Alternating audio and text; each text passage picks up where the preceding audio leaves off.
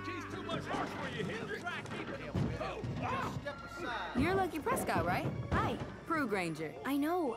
I saw you at the rodeo. You were amazing. Thanks, but I totally messed up my rainback. I'll get it right for the festival at the end of summer. Is that barn okay? Should hold tight. Some clowns rented the corral to break a wild horse they just brought in. Break? It's not as bad as it sounds. For the horse, anyway.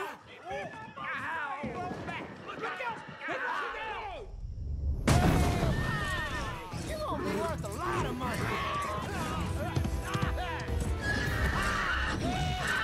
Let's see what you're made of. Yeah!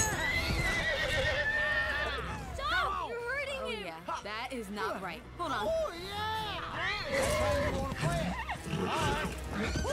You're kicking big now.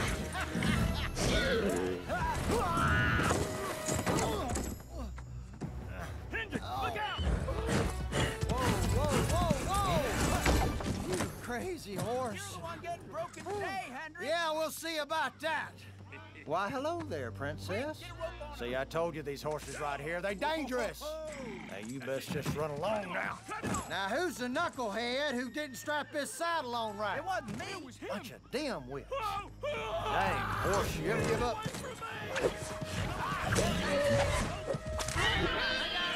Change of plans, boys.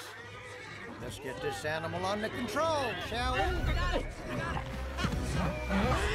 Hey, whoa! I don't know where you guys rode in from, but in my corral, we treat horses with respect. If you don't like it, you can just move along. Are we clear? Yes, sir. We're absolutely clear. Sure thing, boss. We didn't mean for it to get out of hand. This Mustang's just got a lot of spirit. All right, boys, let's call it a day. Give this horse a rest. We'll come back tomorrow when he's nice and thirsty. Charming. Boys, I'll have this beast ready for the work mill in no time. And then we can have all the fun. Remember me? From the train?